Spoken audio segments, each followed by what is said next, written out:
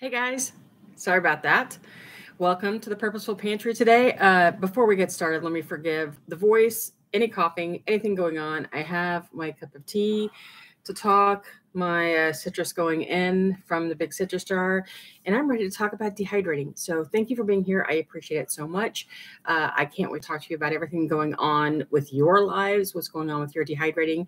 If you have questions, if you have comments, if you want to share some stuff, if you want to share some losses, some projects that didn't work, whatever you want to share, that's what we're here for. So let's get out some business stuff. If you entered the 100,000 subscriber giveaway for the Kasori dehydrators, please go check your messages from YouTube. I mean, the little notification bell to see if you've got a comment from me. Go check the comments on the video. To the very first comment I've pinned with the winners, it was Pam Dyer, I think, and then somebody named LL. So that's the only way I have to contact you. So if you've won, please check your messages. Email me at darcy@thepurposefulpantry.com so we can chat. You have until tonight at midnight to respond, or I have to draw again for somebody else to win those dehydrators. So we have the third person contacting me, but those two I'm still waiting on, and I'd hate to have to choose somebody else, although that person would probably like to be chosen and get another shot at it. So, all right. So can we start talking about dehydrating? This entire week, I've gotten nothing done because I have been really sick. I'm still trying to get over it. And then we also moved my son out of the house into a new apartment for him. He's moved in with some friends and to make way partly for my dad to move in with us. And so it was something that God just kind of worked out that we could not have to pile people in together in our house in order to make it happen. So we spent this whole week trying to get him prepped and ready to go and buy the stuff that he needed for an apartment and all that kind of stuff. And then we moved him Friday and yesterday, and I am beat. My body is tired, and I'm ready to just rest for the rest of the weekend. I won't even be doing any dehydrating this weekend because I just need to rest. So enough about me. Let's talk about you because that's why we're here, aren't it? Isn't it? That's why. So I'll be looking up at my big screen so I can actually read things since I have a little harder time keeping track on the small screen. So, hey guys, thanks for being here. Let's see. Hey to everyone who's here. So just try to catch up on the messages that are here. And do we have any questions yet? So before we get started, tell me what you're working on this weekend. Like what dehydrating projects do you have going on? Maybe whatever, even if you're not dehydrating, if you've got some home preservation happening, tell us because I'd love to hear about it. LM Hendricks, with mushroom soup, you can actually just add some chicken stock to some mushroom powder and some seasonings that you like, and that will make a mushroom soup. You might want to do a little more. I think that there is, I'm not sure if I have it. Let me go double check the post real quick. But I have this great post on my site called the Best Meals in a Jar recipes that let me see if I have a mushroom soup. I seem to remember there's a creamy wild rice mushroom soup. And I think that's the only, no, there's a second one. Nope, that's the only one right now that I have. I've been developing sort of just a plain mushroom soup that I'm not quite there yet, but there's that one on the website. And a lot of times with those kind of soups and jars, it really is the recipes that you find online for regular mushroom, like any soup. Okay, let's just take any soup. You can convert it yourself without actually having to have a recipe. So if you take the quality, the conversion of 1 cup of dried equals 1/4 cup of, try that again. I'm sorry, guys, really struggling here today. 1 cup of fresh to 1/4 cup to 1/3 cup, depending on like the size and stuff, of dried is equal to about 1 tablespoon of powder. So if you see a recipe that you like, you can kind of make those conversions and then make a soup of your own and just collect those ingredients and then give it a try. You may find that you need to adjust things to make it more of what you might like than if you had done it fresh. You want to make sure to keep out any dairy unless you're using dried from Augustin Farms or something like that, or Thrive Life or any of the other kind of companies that do dried foods. And then those are the kind of things that you can then make work for you. So don't include meat unless it's freeze dried, or unless you're only going to keep it for a little while in a jar. And that should be able to help you figure out how to convert just about anything and then just make some adjustments along the way. Okay, There we go. I'm looking and seeing all the questions. Let's see. Rose asked, "Can I use easy liner?" I'm going to try to do this. She was saying something about easy liner for. I'm going to have to pop back up here, guys. I'm sorry. Easy liner, clear easy liner things for your dehydrator, and I can't catch it again. Hey Debbie, give me some help here. Can you either, if you see hers, can you copy it, or Rose, can you post it again so I can see it? It would be really helpful, guys, if you have a question for me. I'm going to take this from Sutton's Days live chats that we have. Tag me in the question or write it all in caps. That way I can see it really quickly and easily in the chat, because it makes it a little hard for me to, regular chat makes it a little hard for me to catch questions. Let's see. Dragonflies. I'm sorry. You were talking to me this week about a dehydrator that's not dehydrating fully. Yeah. Can't wait for your dehydrator either. Patty is doing some fresh pumpkin puree from Fresh Pumpkins, and I'm going to be excited for you because it tastes so good. I am about to go on my yearly quest of number 10 cans of pumpkin puree, which I haven't been able to find lately. So I bought 13 of the 30-ounce, like the big cans of it. And I also do tomato puree the same way. And that once a year, I dry them to prepare me for the new year. And I'm still having trouble finding large cans of tomato puree. I didn't figure I would find the pumpkin, but I can't even find the tomato puree right now in our area. So I may be with a lot of small cans. I just don't want to do that because it's a lot more wasteful, but I will dry them both and then have powder for the whole year. And I do it once a year, every year, just because I didn't want to have to deal with fresh pumpkins in this season of our life that's happening right now. It's going to be about 2 months of kind of chaos. So I do that to make it so easy on me. You're going to love it. Easy Liner Classics. Rose, Easy Liner Classics. I'm not sure what that is. Can you describe it a little better? Thanks, Debbie. Sharon, you know what? I am working on sort of the same project. Sharon says she is organized. She's organizing her preserving and dehydrating instructions into one notebook today. I'm actually doing that with recipes. I've got like 5 places where I keep recipes of all sorts, and I really need to combine them into one just to make it quick and easy to go through. I can't get it out because it's all stacked there, but I like to have one binder that has tabs for each of the each of the main kinds of foods. So I'll be doing that today. I do keep it separate from my dehydrating stuff and canning stuff, but I need to do that because I've got to get all that organized and stuff. So I'm doing the same kind of thing this weekend with you. Yeah, we're simpatico that way. Somebody did ask, and I'm not sure where can you dehydrate fresh potatoes? Limited access, you can.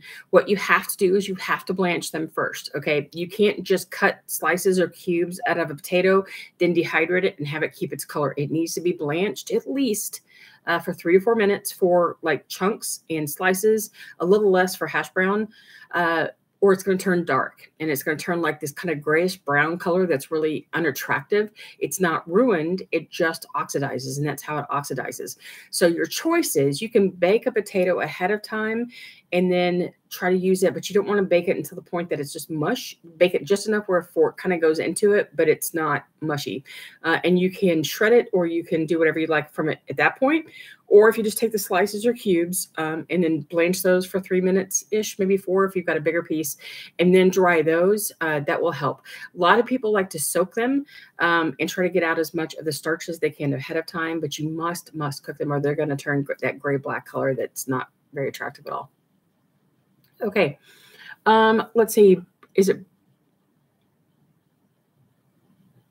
Christine says she's got lots of jalapenos in her garden and needs ideas for them. Let me see. Okay, so if you're talking, because we're a dehydrator group, okay, dehydrating is probably to me the best way to take care of jalapenos, unless you're going to make the sweet and sour, the sweet and spicy jalapeno candy kind of stuff that I can't use the real name for because it's trademarked. But you can do that by canning or just dry them. So depending on the age of the jalapeno and how thick the walls are, you can actually dry them whole. I know these aren't jalapenos, but I just have these in storage that I can show you. You can either top them so the stem is off and then just let them dry like that so that they're like a cone. The seeds will just come out. You won't need to do anything with them. Just top them and put them in. You can dry them whole without topping them. And it really does help to cut a slit down a couple of the sides to help the moisture come out. You can puree them. Just like do a really rough chop, or if you want to get even more, make them almost a liquid, and then dry them as a leather or a fine grade, and they will be great for powder that way. You can just rough chop them and dry them as bits and then use them as jalapeno bits. You can do rings. I mean, you can do anything that you normally would use a jalapeno for and dry them. So they're great to dry. They're perfect to dry. They go fast. They take very little. The only thing I'm gonna warn you about, wear some gloves. Double glove if you can. If you've got really thin gloves, wear some gloves, wear some protection on your eyes. And if you have lung problems, like if you've got asthma, if you're sick, like all the things happening with me right now, you must wear some face protection on your respiratory system, because those oils can get in there and really create a problem. Some people even have to dehydrate them outside because the oils in the house can cause problems with a lot of coughing. It can be really strong. So recommended to go outside if you can. Okay, that all said. Let's see, what else? Can you make potato powder from dehydrated potato cubes, and what would you use the powder for? Okay, Kim, you can. It would be best as a thickener. It's not going to work great as mashed potatoes. Although you could probably make mashed potatoes from them, you might not like the quality of them by that point because they've just been so processed. But it works really great as a thickener for any kind of creamy soup or stews or something. You can put it in there, and it kind of helps create a thickening effect on soup and stews. Okay, hold on for just a second. Patty says she's running out of room for her dehydrating projects. And it's like, if you could see my house, you would, yeah, I'm the same way. I have a pretty, it's not a tiny house, but it's, it's a tract home from the 70s. So they're all about the same size, but it was poorly designed. So we have a lot of wasted space that we can't really use for things. So we converted a coat closet to be our pantry. And then I have this bookcase right here full of stuff. And then it's like, you can see jars of things like all over everywhere, just because we just keep, doing more for the blog and for the channel, and then doing more for us to make sure we have stuff here. And so it's just kind of taken over the house, and the equipment and the entryway into our house. When you walk into people's entryways, you expect mirrors on the wall and these nice little entryway tables with all the decorations and nice little places to put things. And ours is like the shoe cabinet and this massive cabinet of dehydrators and canning equipment and canning jars and all, all the stuff there. It's like, welcome to my home. It's a working home. That's just the way it is. Okay, what's the best tool to use to cube potatoes that Dominique asks? Okay, my favorite thing to make them is it's called a veggie chopper. I have a Full Star brand, but there are lots of brands out there. It is did I bring it here where you can see it? I try to bring some tools with me this time that I would have them.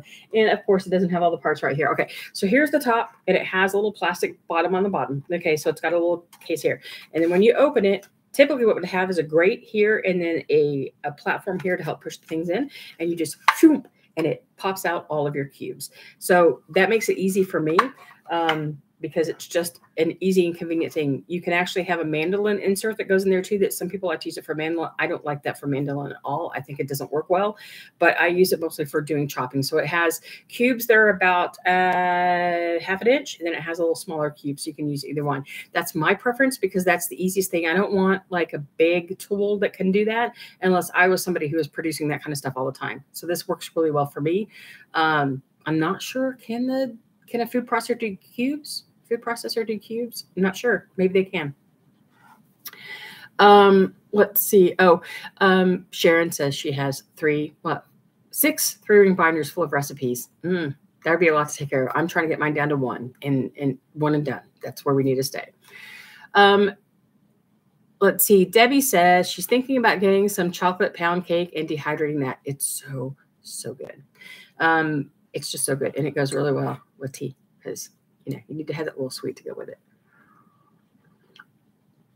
And I am enjoying something called Kenyan Sunrise today. And it's actually really good. I hadn't had it before. 4 jars. The lid company sent me this massive, massive box of Ukrainian teas earlier this year.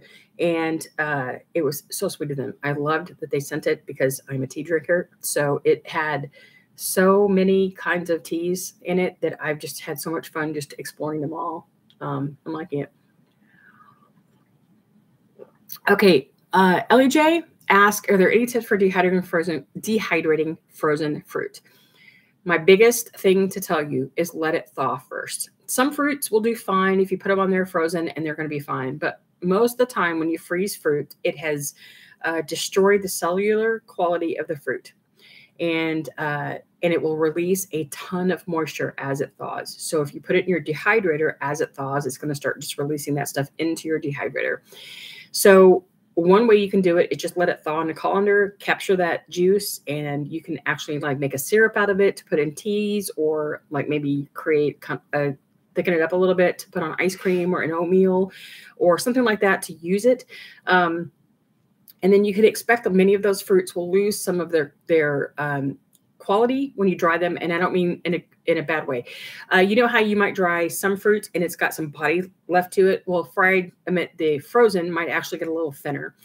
So just expect that and know that that's going to happen.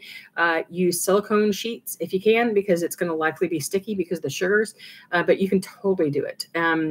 Let's see, those fruits that you expect that have a lot of juice in them to start with are going to be the ones that are going to release a ton of juice on the way out. Strawberries, you can do frozen, just put them on silicone fruit leather kinds of trays. I never recommend those really solid fruit leather trays that are done by Nesco and Kasori and some of the other ones that are like really hard, rigid plastic. I would use something that you can peel, like a Teflon sheets that I like to use, or silicone sheets, whatever you've got, because you can actually pull things away from that might get sticky. And that was more information than you needed. I'm sorry, but those are some of the tips for doing frozen. And then be prepared to wait it out because it's going to take a while to dry. Let's see. I'm going to try to get to, I don't know if I can catch anything. If I haven't answered your question, you answered it very early on, please repost it by tagging me at the Purposeful Pantry. That way it'll tag me on here, or put it in all caps so I can see it.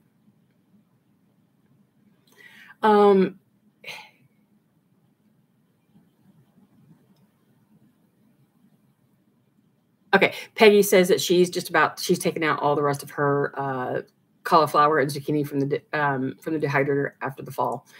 Tammy Lee, I do have a couple of pepper videos. One is doing sweet peppers, one is doing regular peppers, one was doing like a mixture of them, of the peppers, like the hotter peppers. So there are quite a few in there that I've done recently, even that are on peppers. And then let's see, as a follow-up, Christine, about drying them whole. Now you need to remember, really thick-walled peppers do not dry well whole. You will need to slice them a lot to get the walls broken up so that the moisture can get out.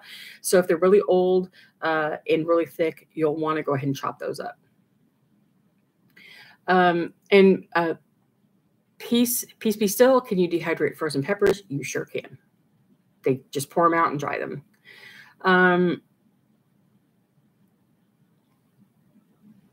Oh, Matthew, the handheld food saver is great in small quantities. Can I just say that after quite a few years of experience with it now? Do not expect it to do a jar like this. It will not do it well. You'll need a more powerful vacuum, or you'll want a brake bleeder.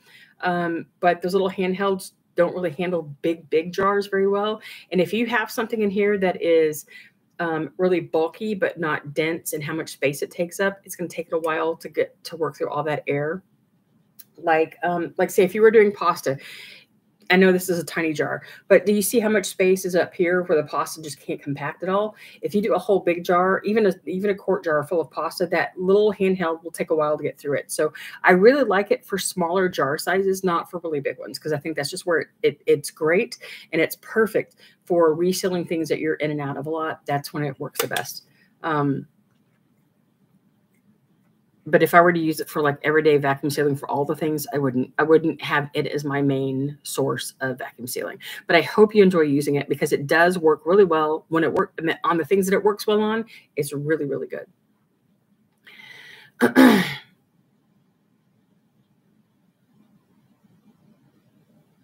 Okay, let's see. Louise asks, the temperatures have dropped and I have 30 pounds of onions to dehydrate and a Daytime temp should warm back up to 50 F by the end of the week. Can I dry outside if I bring them inside at night? I don't know what your nighttime temp is going to be. And if it's down below 40, you can do it. But the thing about dehydrators, when you work them outside and the air they're bringing in is so cold, it takes a while for that heater to get that air up to temperature. So you are working your dehydrator a little harder, and you're not going to be drying at the same temperature necessarily as you have it set for. Now, typically it doesn't matter because those things, you don't have to have a particular temperature except if you're using proteins. So you're just going to dry them a little less and they're going to take longer to dry. And as long as you don't pack them heavily, it will still dry well. Just know that it's going to take a little more for your dehydrator to work, especially if you're working on a lower end dehydrator. I would just be, it would be fine. So if you need to bring it in at night, that's fine. You can leave it out if it's protected. But if it's going to get like below freezing and stuff, I would go ahead and just bring it in. And even if you turn it off, you can, if you can put it back in the refrigerator overnight, that's the best food handling that you should do. But I'm not going to turn an eyeball if you decide just to bring it in, leave it off, especially if you have a cool place to put it, and then put it back outside the next day, if you choose to do that. Okay. I hoped that helped. Dominique, let's see. I can't link to the particular chopper, but let me do this really quick for you. I have where I keep all of my recommended dehydrating tools, or even the ones that I use. I have a link for that right here. Let me get it. It's not letting me do that, so we'll just do it this way. I'm going to put the link in the comments, but it's also down in the description box, that if you're on mobile, you have to open up the little arrow to drop everything open, and then down there is the link to the store, but I've also put it here. So if you go into there, it's going to have it linked, and it's a full star vegetable chopper. Let's get to the next one. Oh, Peggy, yeah. Peggy dehydrates raspberry leaves, strawberry tops, lemon verbena for winter teas. And yes, they're all great.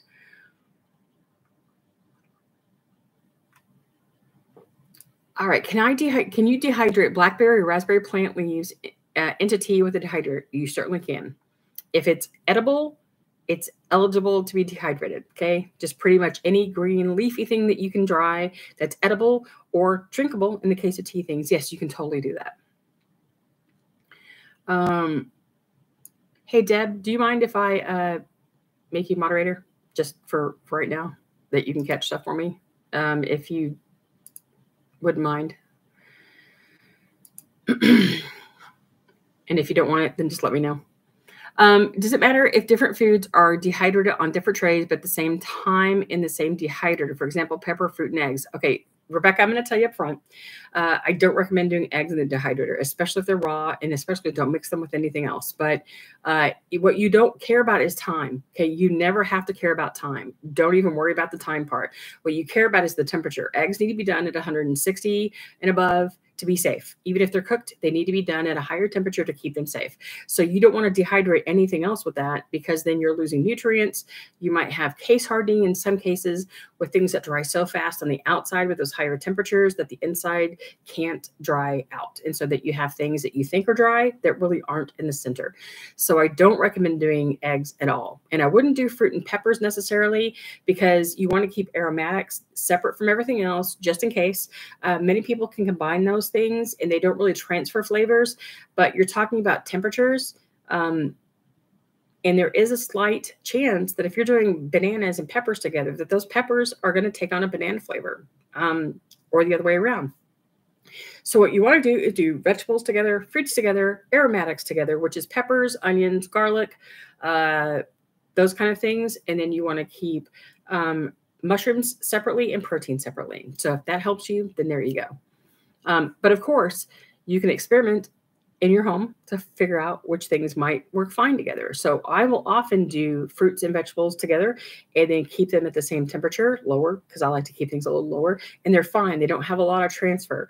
But especially in the beginning when you're learning and trying to figure it out, keep them separate to keep them safe, not safe, to keep yourself from having to run into that issue. But I'd never suggest doing eggs with anything else. How do you dehydrate pumpkin? Calabasas Homes. Okay. Pumpkin can be done a couple of ways. The best way to me is just to throw it all in the oven, cut it in half, scoop out the pulp and the seeds, separate the two, and you can put the pulp back in. Roast them without any oils. You don't need to put oils on them. Roast them, puree them whole if you want to. You could actually deskin them if you prefer, but you could also do the whole thing. It's all edible. Puree it and put it on sheets, dry it, and then create a powder from it later that you can then turn into pumpkin puree anytime that you need it. Or you can do cubes, you can shred it. There are all sorts of ways. It depends on how you're going to use it in the end. So think about that first, and then you can do those other things, but it's really easy to do. It just can be a little messy. Dragonfly says, I figured out the pre-frozen onions don't smell as bad. Yep, that's what I've been telling people. You know, that's the good thing about frozen. In a lot of cases, with garlic and with onions, frozen does not smell anywhere near as much as fresh, because something about the freezing process, breaking down all the stuff and the oils and all that kind of stuff, just makes it to where it doesn't smell as bad, and makes it a lot easier to have to prep, because you don't have to sit and cut it all. And so I totally go after that frozen stuff,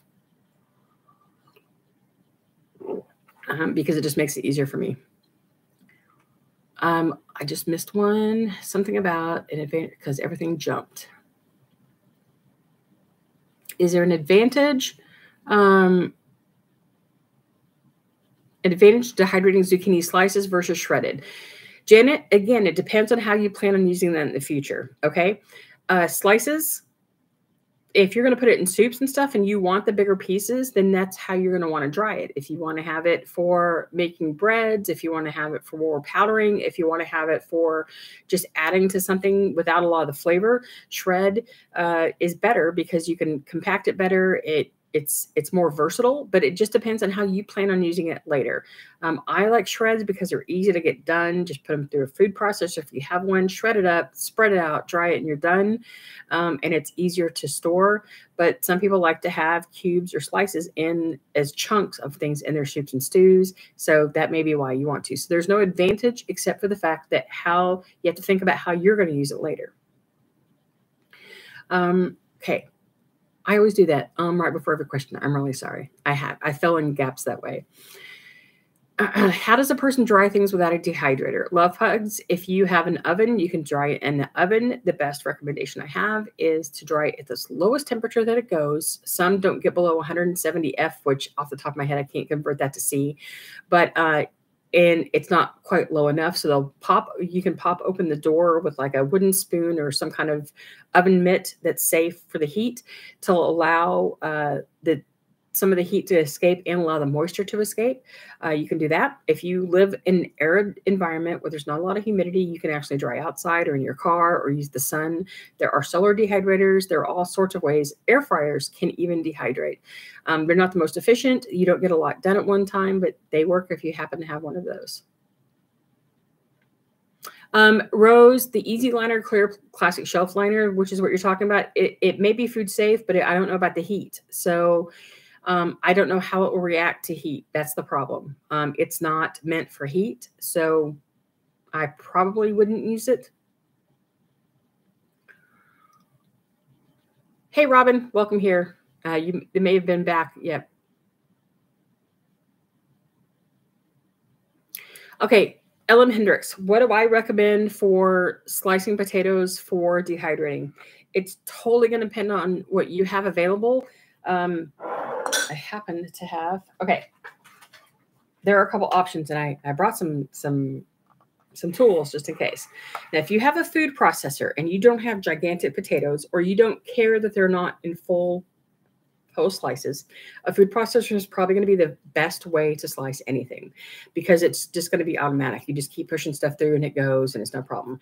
If you happen to have the space for a big meat slicer, it's probably going to be easier to do one of those, okay? Because it's just a good tool for larger projects. I have no space for a meat slicer. That's one of those things I would love to have, but I don't. So the other thing, if you're not great with knife skills, which is going to be, no tool required, you have a knife, use your knife. But what you have next is a mandolin.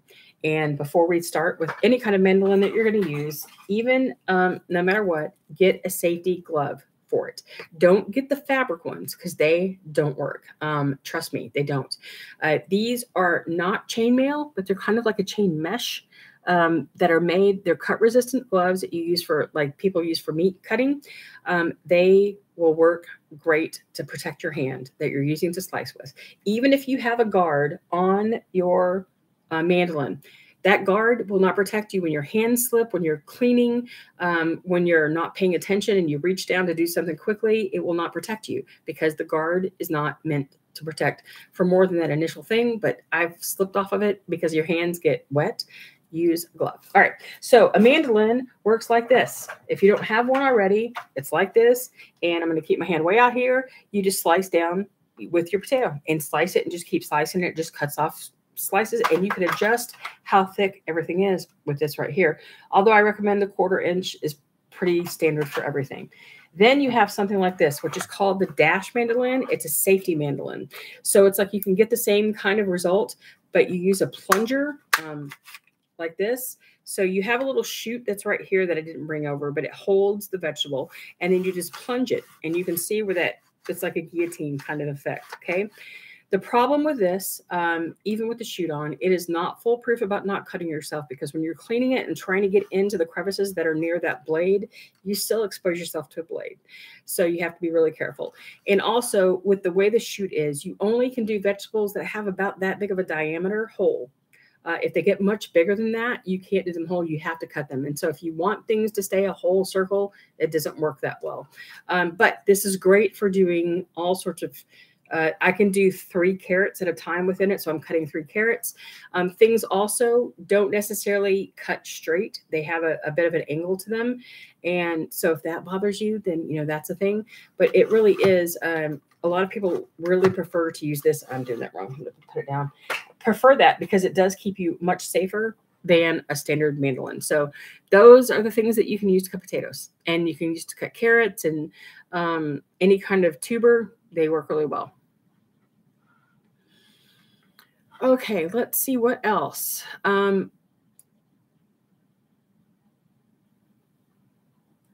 Sue, that built-in dehydrator on an oven is great. You're just going to have to be careful with it because it can,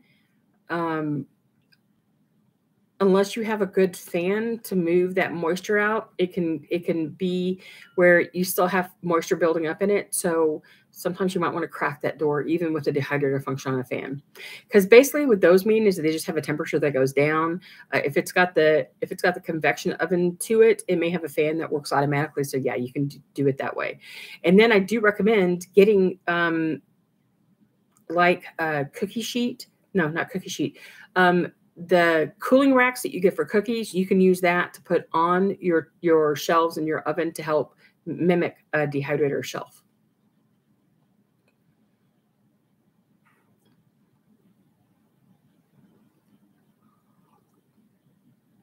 Robin asked if you can make safe bouillon in your kasori. Sure. Dry it. If you're doing meat or chicken, if you're doing any kind of beef or chicken, just make sure that you're drying it hot. I know that you've already cooked it by the time you get to that point, but just to be on the safe side, dry it hot. And it's safe. Okay. The problem is the storage later. Beef and chicken have fat. And even if you've defatted all of your bouillon or broth, you're still going to have a little bit of fat left in it, and fat can turn rancid on the shelf. That is the problem with storing beef and chicken on the shelf most of the time, is the rancidity that happens when the meat starts to turn bad because it oxidizes, the fat oxidizes. So it's recommended to store it in the freezer to help stop that. So if you want to make bouillon, and if you want to be totally safe about not losing it to rancidity, just store it in the freezer and you're going to be fine. Or you can store it in the fridge too. Now that doesn't mean that you're automatically going to get rancidity on the shelf. It means that it's a possibility, and it's a real possibility. And instead of wasting all of that time and effort and money to create those things just to have them turn bad, storing them in the freezer kind of keeps you safe across all all those issues. Now, there are plenty of people that can store that stuff on a shelf and they've never had a problem, and that's fine. You do what you want to do in your own home. But when I, in teaching this to help you realize the things that could happen, it's mostly to help you realize that it's a lot of time and money and effort wasted if the things go rancid and if you didn't get it defatted completely in the beginning and all of those kind of things. So yes, you can safely do it. Just store it properly. And it won't have as long of a shelf life as other foods do because it's a protein and because of that fat issue and all those kind of things.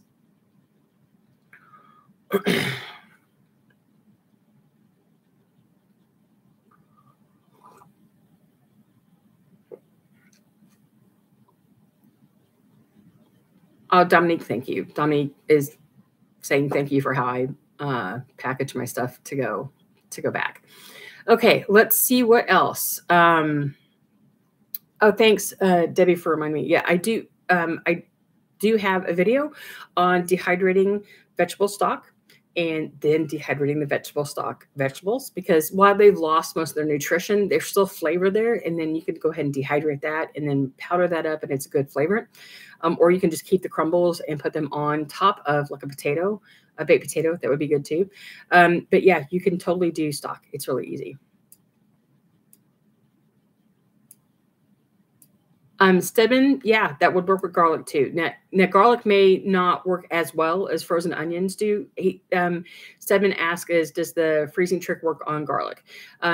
Garlic may not work as well as onions. I haven't done frozen garlic. Have I? Have I done frozen garlic for you guys before? I can't remember. It doesn't break down the same way an onion does because the cell structure isn't the same, but it does help. Do I have any recommended dehydrating Bibles for beginners and intermediate? Do I? I don't know. So I might have something out there for beginners and I don't know. Kim, do I? Kim, actually I do. Thanks for asking. This is the Dehydrating Basics Journal for Beginners. It would work for anybody who needs to know how to dehydrate because this isn't necessarily a book on teaching you how to dehydrate only. Okay. What this book does is it has loads of information in the beginning on the dehydrating basics about how to dehydrate, how to store, what to use, all that kind of stuff. And then what it also has are these awesome journal pages that are the techniques on how to dehydrate a ton of stuff. So I give you the recommended time and temperatures, although remember time doesn't mean anything. It's going to take you much longer than the time's given because your circumstances may be different. Then it gives you all of the instructions. It gives you tons of space to write notes about how your project went, what you wanted to do in the beginning, and about what you might want to do later. It gives you tips on storage, on serving, or on prep that I didn't fit in here. Then it gives you a place to write your yields, how much that it worked for you, because not just because I say a quarter cup is worth a cup dried, it may be a little different for you depending on how you did it. So that way you can write your yields in. You can just take all kinds of notes. This is my dream book for what I needed from a dehydrating book before, after I bought a ton of them. And then there, in the end, I've got some recipes. Now, that's not to say this is the only book that you should have. There is, I don't have them handy. Let me get them real quick. I'll be right back.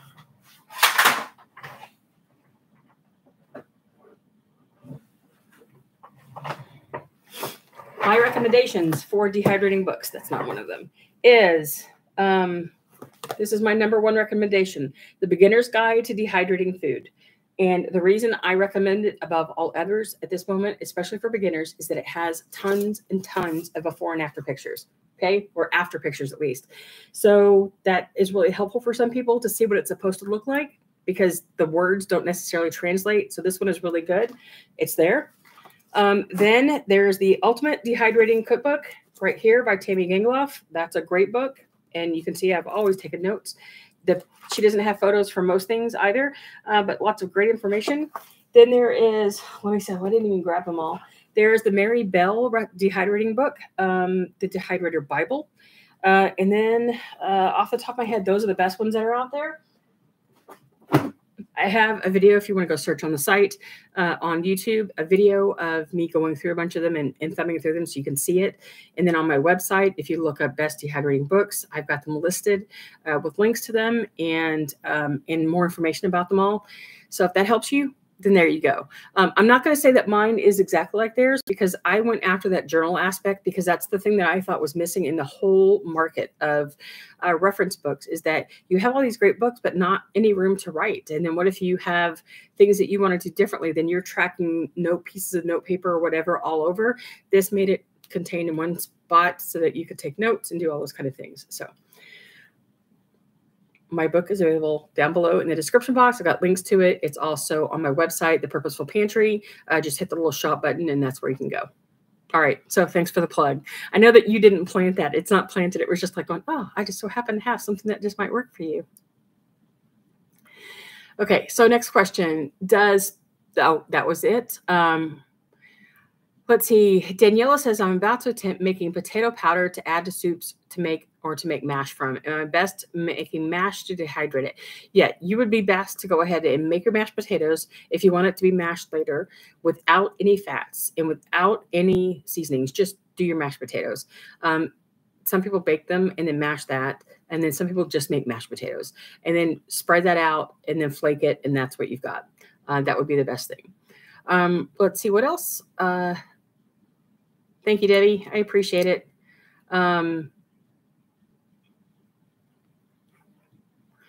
Limited access suggests using a dishwasher brush to clean your mandolin cutter. I find that I still have to get in there sometimes, even without a brush, because I've got a couple of brushes that would work, and I don't find that they work all that well all the time. So just always safety first when working with blades all the time.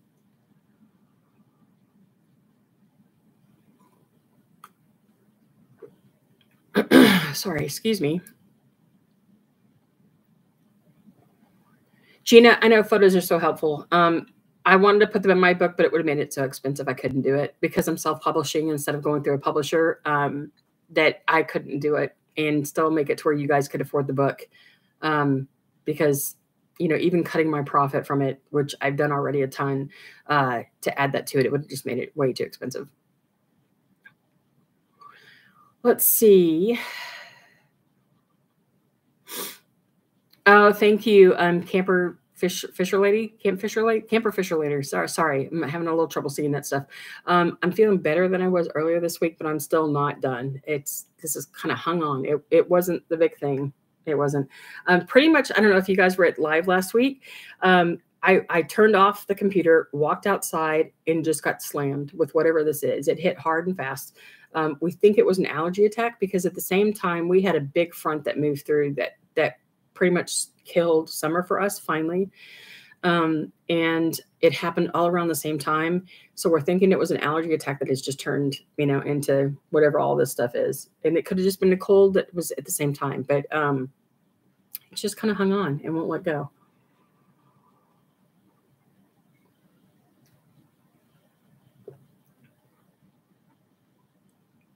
Sticker fam, I did answer that email she asked, or he asked, I'm sorry. I think it's a she, but that's just an assumption. Can I safely dehydrate Costco minced garlic that's in a jar? Yeah, you can, as long as it doesn't have oil.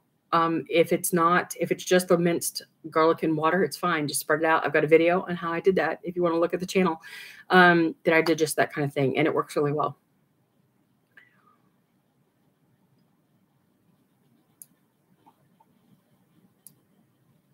Okay, did I catch up? If I skipped your question, if I didn't see it, please type it in again. Tag me at the Purposeful Pantry, then ask your question, or do it all in caps, and that way I can see it. Lucille Hall says, I have had beautiful onion powder, but it clumps bad. Is there anything that I can do? Okay, here are a couple of things. I'm sorry to keep referencing you, but then I have this, you know, I've written these in order for you to be able to read it later so that you can go to it whenever you need to. But I do have a clumping post on my website, the Purposeful Pantry. Just do a search for clump. Here are some things you can do. Break it out, you know, get it back into a grinder if you can, break it up, put it back in your oven, and allow the oven to dry out your powder.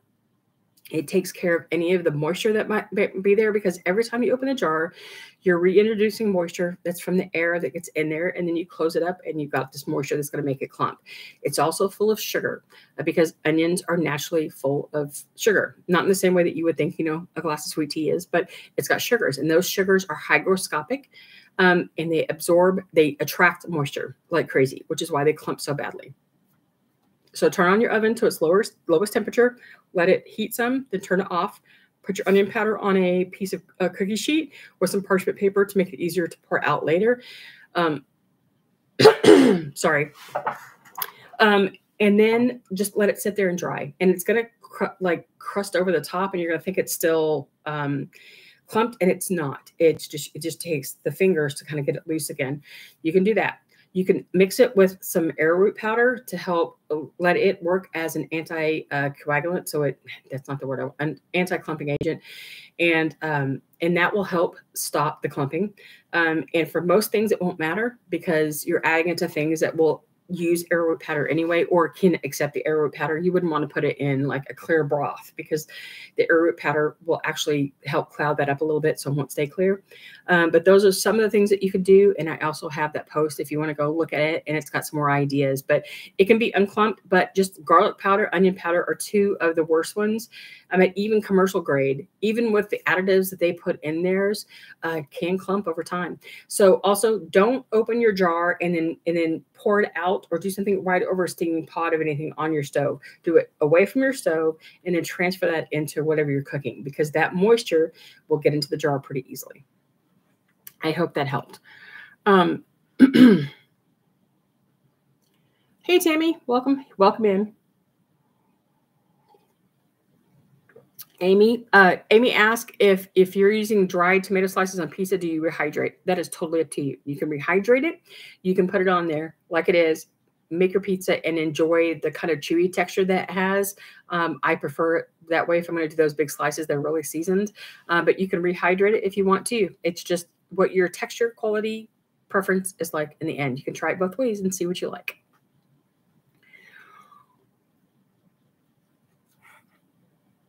Love pugs. Water from boiling potatoes, just like water from pasta, has a lot of starch in it. So it's a really good thickener to use.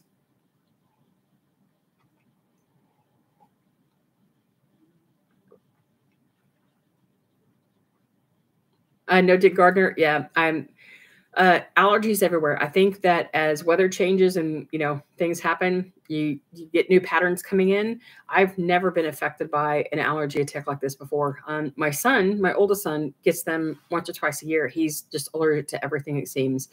I've never had this happen, which is why we're not sure it was allergies. It was just right when this front came through. I walked out as it was coming in, and it was really windy and blowing stuff everywhere. So this could just be me reacting and overreacting to whatever was in that air. The only thing I know that I'm allergic to is evergreens, and we don't have a ton of them in our area, but who knows what blew in from someplace else that could have done it. So, but I'm sorry you're suffering from it, and I hope you feel better soon and that it doesn't affect you all that long term.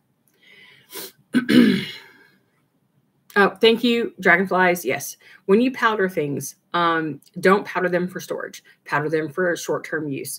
So if you're powdering, if you've dried a ton of onions and you want onion powder, keep the larger jar of onions whole. Then powder as much as you think you're going to need in a month or so. And if you have to do it again soon, you can kind of adjust it to figure out how much you're going to use. That way you keep the nutrients and the flavor in the larger pieces because they store longer, and you don't run into that clumping issue of powder in a jar, that you've got this big jar of onion powder and then it just keeps clumping because it's so much to handle at one time. I find some things are okay to be powdered in large quantity and don't have an issue. Mushroom powder is the one that I go ahead and powder up crazy in the beginning for when I'm going to use for a long time. Green powder is also something that I do in large quantities because we go through large quantities. So I don't have to worry about it just sitting there losing all the nutrients over time because we go through that stuff like crazy. So I will do a quart-sized jar at a time of green powder.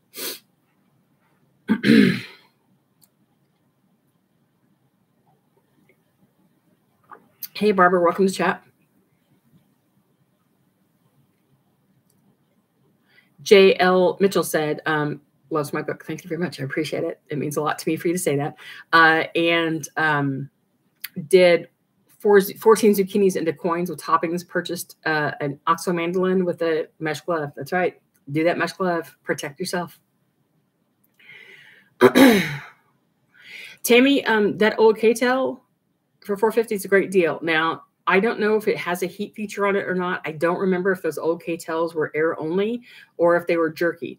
So what's going to happen with it, and it's great to use, so I'm not going to try to dissuade you from using it. That's not how I mean for this to be, okay? Whatever you can use to dehydrate your food and put it on your shelf to preserve it for the future, do it. They can either not have heat, and so you don't want to do some things on it because they can mold, like berries, and maybe even tomatoes can mold if they don't have a good, a lot of air movement to help get them dry, even at those really super low temperatures or none with just the air dry. Or it can be really super hot because it was a jerky dehydrator, and you're going to want to protect from things like tomatoes and any kind of cubed things that you do, or even berries if you've not broken them in half, or like really taking care of breaking that skin, can be case hardening. Also, the higher temperature that you go, the more of the heat volatile vitamins you're going to lose. So pretty much you're going to lose all of your A and C, which ultimately doesn't matter because you're not eating fresh fruit. We get plenty of those vitamins and other things. You're going to keep a lot of vitamins. You're not losing everything. You're only losing those heat volatile ones up front. But studies have shown that the more heat, the longer term you use, the more of that you lose. So I would think that with most dehydrated things, never count on having A and C, okay? But the higher temperatures that you use, you just lose a little bit more of everything. So you don't want to overheat things if you can help it. The lower the temperatures that you have, the more of all of those vitamins that you keep.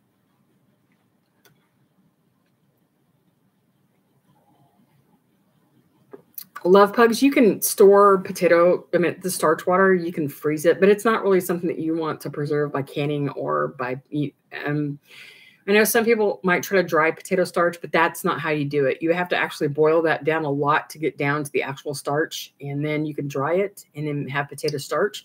But I don't find it's worth doing. It's one of those things that unless you use a massive quantity of it for stuff, I don't find that is a good use of dehydrating time.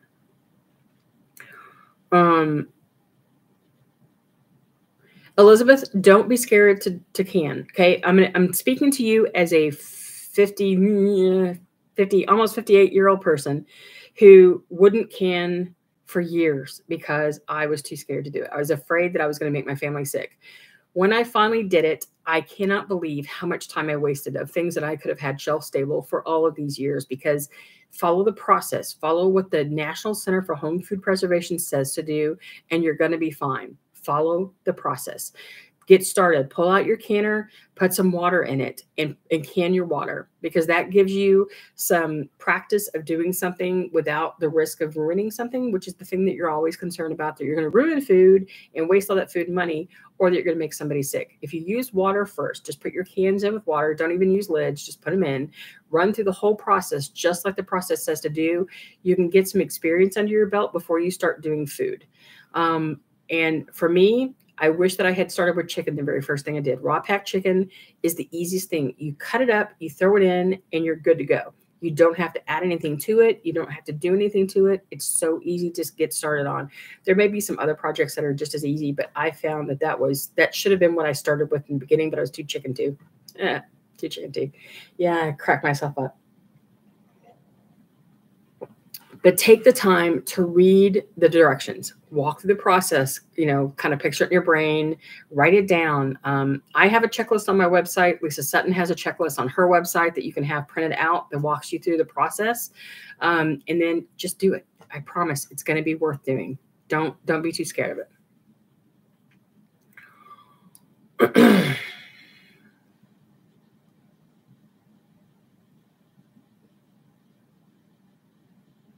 Oh, lots of people commiserating about what it's like with their allergies around their area. I'm sorry for you guys too. Dawn, do I have a dehydrator that I recommend? Do I ever? Any dehydrator that you can get your hands on that you can use is what I recommend. Okay. Because if you get it and use it, that's going to be the dehydrator for you.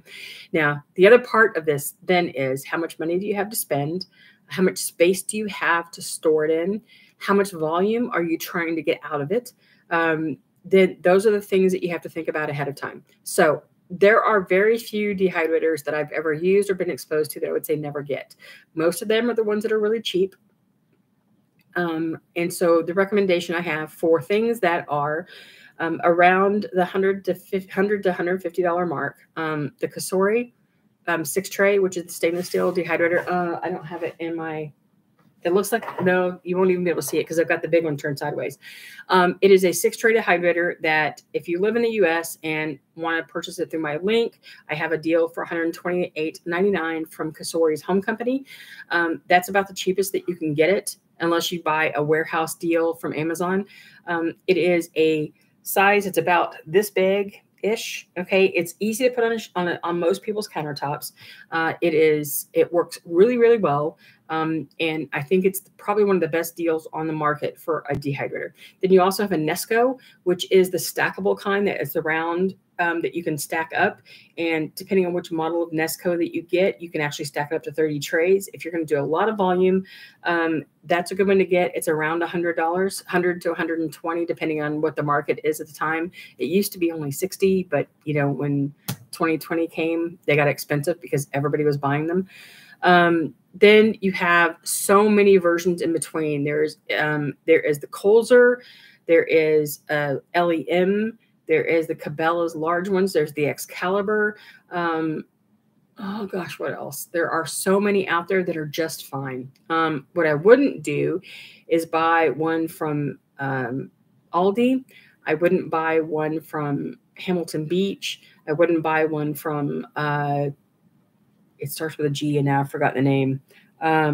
It's not Gourmet. It's another one, I think. There are some lower end ones that have really cheap plastic in them that doesn't last, and they're not the best dehydrators, but that's just from the user end. It's not like it can't work. It's just that they don't last because that plastic is really cheap and ages over time and can break. So those are my recommendations. And I hope you find one that's good. If you need more, if you have more questions about it, I have a blog post on my website that's called Best Dehydrators. You can just search for that in the search, and it will kind of walk through them all. It has links to them if you need to use them. But it also just teaches you what to look for to see what's going to work best for you, because you've got the build, you've got how many trays you want, the kind of trays and all those kind of things. So that can help you if you need it. But I'm going to tell you, get one and use it. That's going to be your best buy.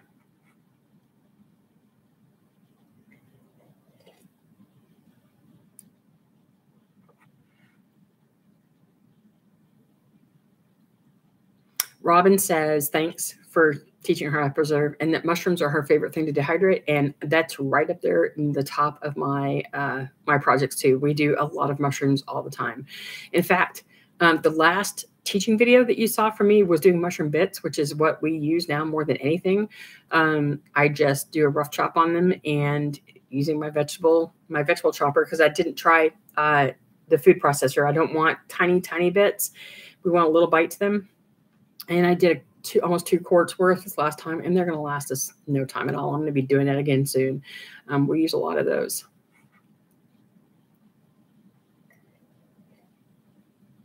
Okay, Granny Hebert says, do dehydrated apples get crispy or do they only get leathery? Okay, what you have is both. You want it to break. Okay, so it's not going to be crispy like fried, like the things that you get at the store are either freeze-dried or they are fried. Oftentimes, what you want is for it to break easily for storage. I mean, we're talking for storage, okay?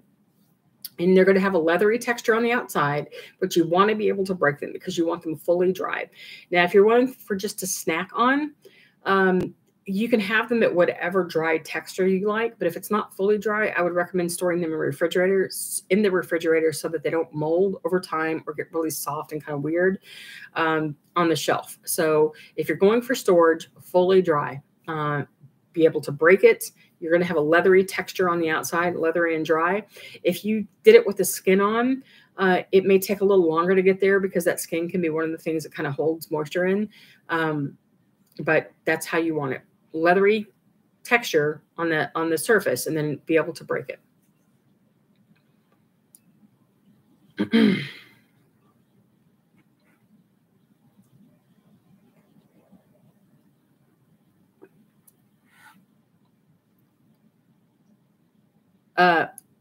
Miss Sharon, yeah, it's you know, my age is not an excuse for anything, but I focus more on the fact that I just wasted all those years. My grandmother canned or one of my grandmothers did. And she didn't do a ton of canning. She would do canning in the summer when they had extra green beans or when the peaches, I hate peaches. There's a whole story behind that. But when peaches would come, she would do those and she would can some things. But I didn't care back then to learn from her. And then once I cared, when I was a young adult, she wasn't canning anymore. I mean, she had quit that a long time before. And then once I got older and really cared about preserving, I wasn't around anybody who canned. And YouTube wasn't around yet. And so I just put it off for a long time and just said, I'm not going to do it. And I didn't have anybody to help teach me. And then once YouTube came and I started watching it, I was like, no, I just can't. I'm going to make all my family sick if I try this. So I just wasted all those years for so long that I could have done so much that I just want to kick myself in the butt for. The peach story, because somebody might ask, and I'm going to say it anyway. When I was growing up, I would go spend a week or two with my grandparents every year. And they lived down in just north of San Antonio, right by Fredericksburg, Texas, which is in the hill country. And it's like the epicenter of peach growing in Texas. And every summer we would make a day trip out to Fredericksburg to go pick peaches. And I evidently am overly sensitive to the peach fuzz. So we would, I would be in 2 layers of long sleeves, and we're talking about the height of summer, in Texas, 2 layers of long sleeves, gloves, something around my neck, a hat and whatever. And I would still come home just incredibly itchy from all the peach fuzz. And it was like the kind of itchy that's not just itchy, but I was reacting to it. So I would have to go take a shower, and then I would still have to go in the kitchen with her after and help process all the peaches. And I hate them because of it, because the memory of what I felt like and then having to do the work of it after and not even liking them all that much in the beginning, and then just really hating them. And I don't like peach anything. I will, if I come to your house and you serve me peach cobbler, I will eat some to be polite, but I hate it. I hate the stuff. I just can't eat it. And of course my kids love it. So, because of course. Angela, I am of the opinion that electric pressure canners are not safe, are not tested for safety. No matter what they say, and no matter what they slap on their box to say that they're tested, they're not. They're not tested by independent laboratories that can prove that they've kept their pressure over time. And I choose not to use them in my home. What you do in your home is your choice. I just don't promote them myself. Until we get some independent testing that says they're okay, I'm not a big fan, because I tend to be overly cautious that way.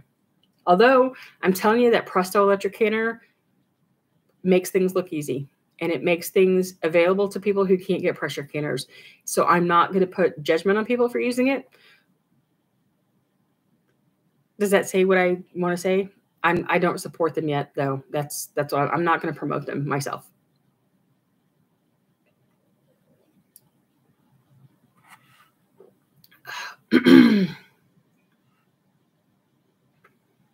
Little Urban says, Homestead says raw packing cube meat is also great. And is an easy first canning project. That does work too.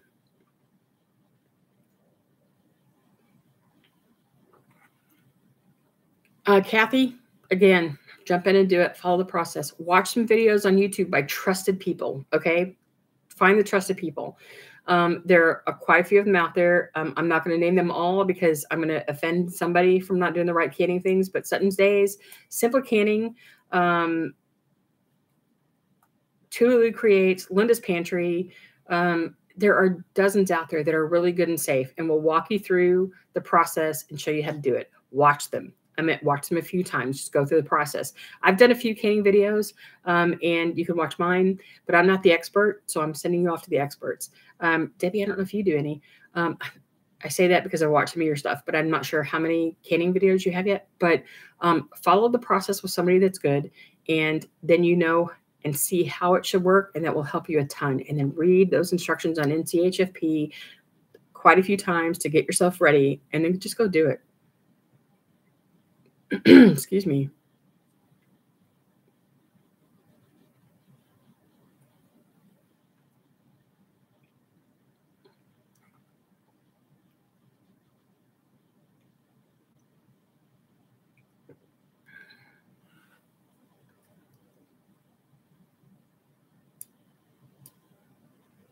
Let's see, what else do we have here?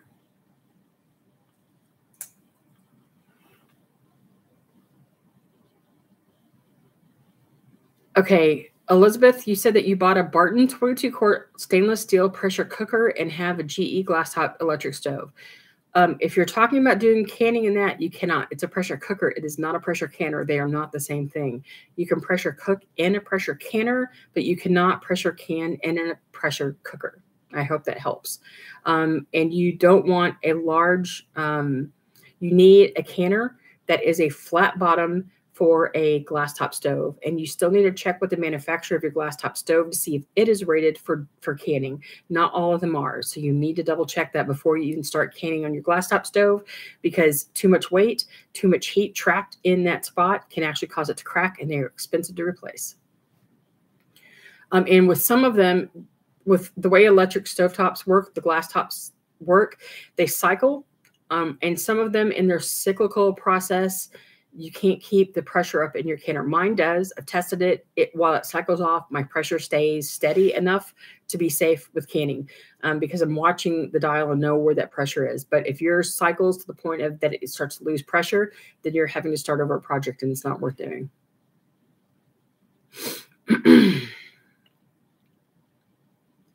All right. So Jolene Jackson asked, can I dehydrate chuck potatoes quartered? I would not recommend doing large chunks of any vegetable. Sure, you can. But the problem is that if they take forever, you run that risk of case hardening, where they're there for a long time. The outside gets really hard and dry, but the inside can't dry because it's too large. I would really look at doing smaller pieces. Quartered, depending on the size that you're talking about, you know, a quarter of a potato can be this big in a chunk. So I don't recommend anything over an inch for dehydrating for best uses. If you want it bigger than that, go to canning.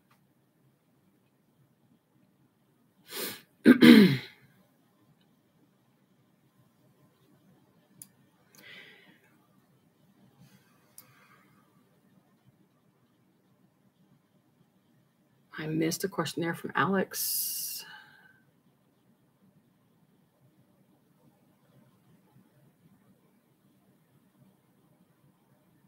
Sorry, I missed a question there somewhere about storage for something, and I don't know. So sorry if I missed it, but ask again if you need to.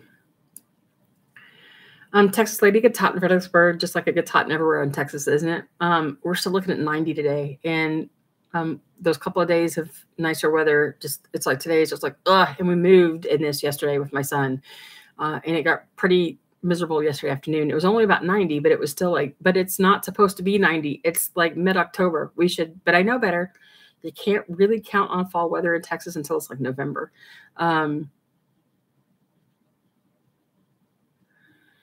Kathy, don't tell me that. We're about to get HEB, and I cannot even tell you how happy I am to finally get one. I loved HEB when I was living in Central Texas, and miss it. And I miss it when I moved back up here. And we had Central Market, which was an upscale, not upscale, but it was like a different version of HEB that I really love, but it's too far away to make at a regular grocery trip for us. So we're going to get an HEB soon, and I am so, so excited. I'm so excited. I can't tell you how excited, more than I was when we got an Aldi finally. Okay, Alex, you cooked and dehydrated turkey. It's okay to store in a jar, but like I said earlier, if you weren't here, I'll explain it really quickly. Turkey has fat. Even if you use low, 90-10 turkey, it has fat. So when you dehydrate it, even when you cook it, you're not getting out all the fat. And if you store it on a shelf, especially if you didn't rinse it really well to try to get out all the fat you can, you run into fat rancidity over time, which is why we don't recommend putting meats on the shelf, that they're better stored in the freezer to protect them from that thing that could happen, which is fat oxidizing, which means when you open it up, you can smell it, that it just smells gross or it has changed color. It's a protein. You certainly can choose to store it on the shelf, but the best place is to store it in the freezer. Okay. You may get some time out on the shelf and you're going to be fine, but it's one of those things that it's your choice how you want to do it. I hope that helps. Oh, I need some water. I didn't bring any extra water with me.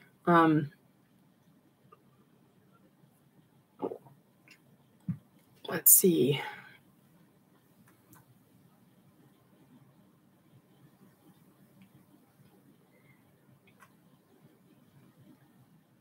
Okay.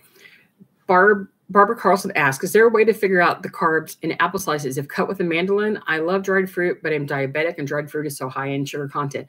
Barbara, the carbs in any fruit, in any food dehydrated are exactly the same. You do not lose carbs.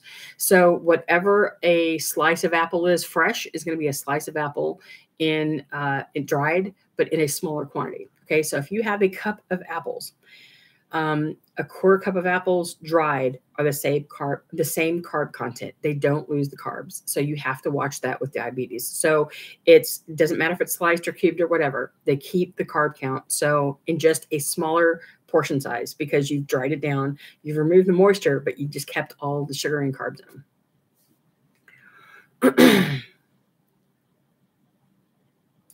All right, guys, I'm going to go ahead. We've been here for a little over an hour. And if we don't have any more questions, I'm